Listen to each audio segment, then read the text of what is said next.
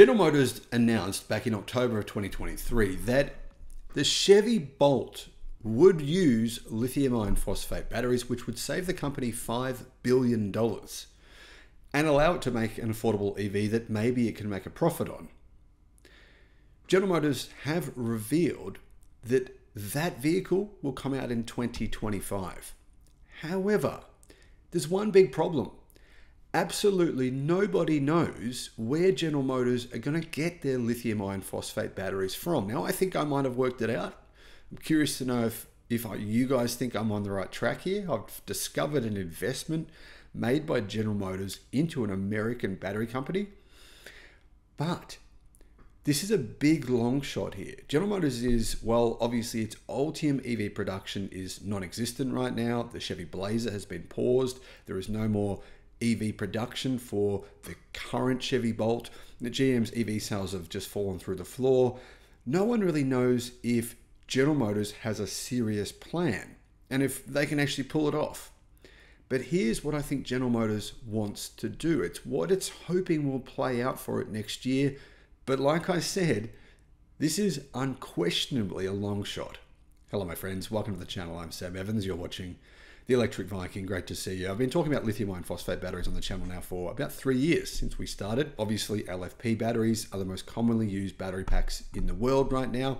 And I've mentioned many times on the channel over the last few years that General Motors had no choice but to make affordable electric cars using lithium iron phosphate batteries. I think that was pretty obvious. General Motors finally came to their senses in October of last year and decided that yes, that was their only choice.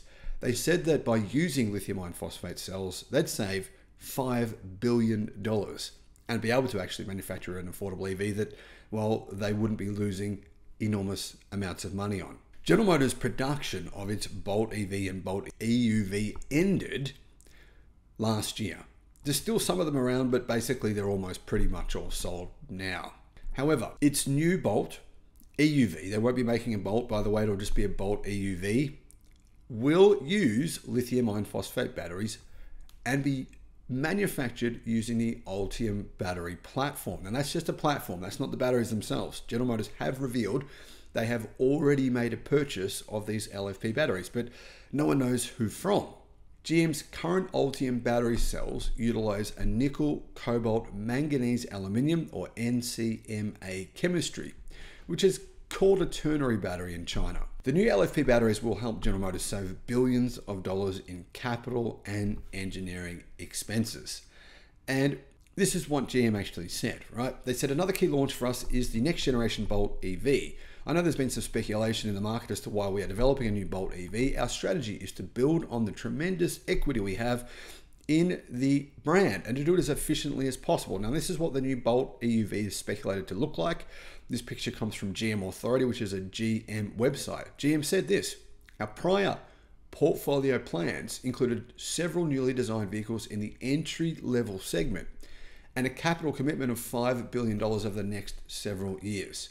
Barrow went on to state that the upcoming Bolt models will utilize GM's Ultium technology, but they'll have Tesla NACS chargers and use lithium iron phosphate battery cells. They said in the process, we are saving billions of dollars in capital and engineering expense, delivering a significantly cost-improved battery pack using purchased from someone else LFP cells. So the question here is, who exactly are they purchasing these LFP cells from? Well, back in August of 2023, it was quietly announced that General Motors invested in an American, in fact, a California-based battery startup. Now, this battery startup is specializing in high energy density LFP cells and LMFP. General Motors invested in this Silicon Valley startup to help it speed development of more affordable battery chemistry for GM's future electric cars. General Motors invested $60 million into Mitachem, a 2-year-old Mountain View, California company that uses artificial intelligence to accelerate development of lithium-ion batteries. Now, this to me sounds like a company that has possibly a really good product. There is some big challenges here though. However, Mitachem will help General Motors develop advanced iron-based cathode active materials such as lithium manganese iron phosphate, or LMFP, that could be used in some of GM's next generation Ultium batteries, maybe in 2025.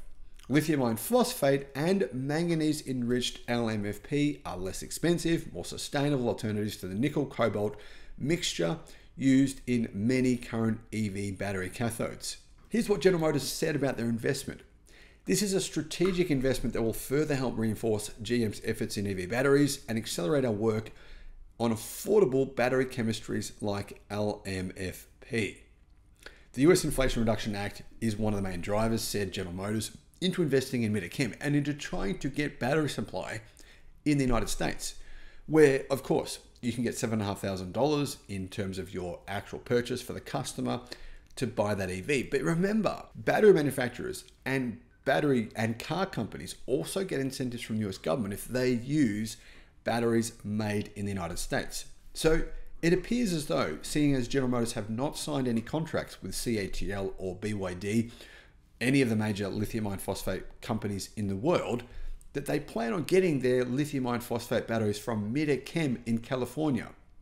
Now, if General Motors was truly serious about manufacturing a Chevy Bolt EV and making a lot of them, and using lithium iron phosphate batteries across a range of different cars in their affordable models, would they have just bought batteries from Mid-Chem, who as yet is not mass producing anything?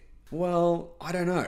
Obviously, GM is hoping it can essentially make its own batteries. Now, because it owns a percentage of Mid-Chem, if it does that, it would look better. It would be making its own batteries in the US. It could benefit from US incentives, etc. And that would be a good thing.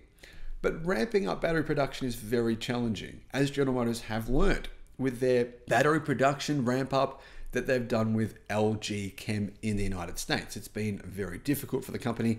So is this a good idea? It seems to me like General Motors are putting all their eggs in one barrel yet again. I suggest that maybe they could do with a bit of help with mass production for LFP.